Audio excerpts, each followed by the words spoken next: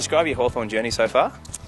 Yeah, it's been great. What are we now? 11-1. So, yeah, I guess to start off with in pre-season, cop an injury early in the pre-season games. Probably set me back a little bit, which was never ideal. And when you come to a new club, you want to be able to play games early so you can get used to the way that the structures and the guys around you play as well. So it's taken me a few games to get hold of that, but feeling pretty comfortable and loving the time down at Hawthorn.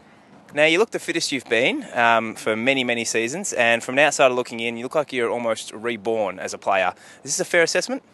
Yeah, after copping some injuries in, I think it was the 2010 season and having a few operations, it's taken me a while to get back to that I guess body weight and fitness levels that I need to do to be playing AFL football and getting a full pre-season. So as soon as we signed and done the trade, I was in here 3 days a week, getting the leg strength right and getting the body right to start pre-season off the best way I could.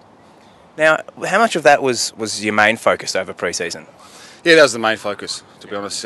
Coming here 2 months early, before everyone else got back, just to do those little things. So pretty much rebuilding your body, starting from scratch, just doing your basics, length, strength, and then obviously developing it onto the football field by doing running and football skills and stuff as well. So yeah, that was the main focus over the break, was just trim down, but also just to do the basics of football and get the leg strength right. Now, how have you found your form so far this year, especially over the last fortnight? Yeah, it's finally coming. As I was saying before, with the scratchiness of the start of the pre-season and not being able to play games and develop that the synergy with the back line. So, yeah, pretty scratchy the first couple of games and getting the hang of it. But now it's coming second nature, and that's what you want to do is, with all the structures and game plans you've got, you want to be able to just do that naturally and then think about the game, which I've been able to do for the last 2 or 3 weeks and taking the game on, which is my strength. Now, we've got Brisbane this week. What kind of challenges does the forward line present, especially with Big Jono Brown down there? Yeah, after a good win as well against Geelong, coming back in the last quarter, so they're going to be up and about, no doubt about that. So with our 9-day break, we've played 2 games at Etihad and come down to our home ground down at Launceston.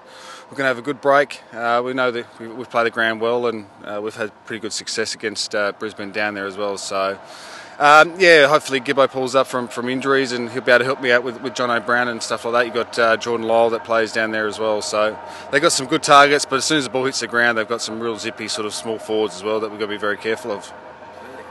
Now, this will be your second game as a Hawk at Aurora Stadium. What are your impressions of the ground? Do you enjoy Launceston? Does the club enjoy getting down there?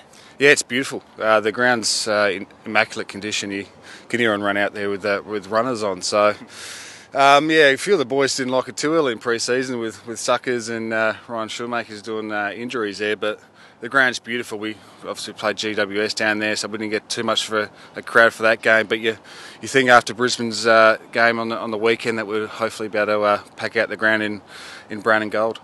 Well, good luck, Brian. Thank you very much, guys.